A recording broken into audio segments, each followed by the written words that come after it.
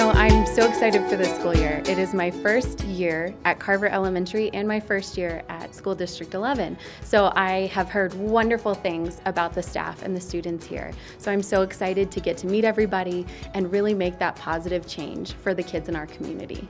I think the first day of school, welcoming everybody back, is always kind of a stressful time, but I know our staff is busy getting the school ready and making sure that we have everything prepped and ready for the first day of school so that we can all start off on a positive note.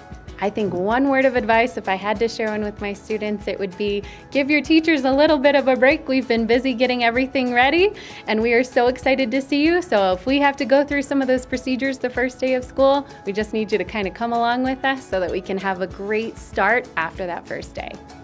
To stay up to date with Carver Elementary and Colorado Springs School District 11, follow us on social media.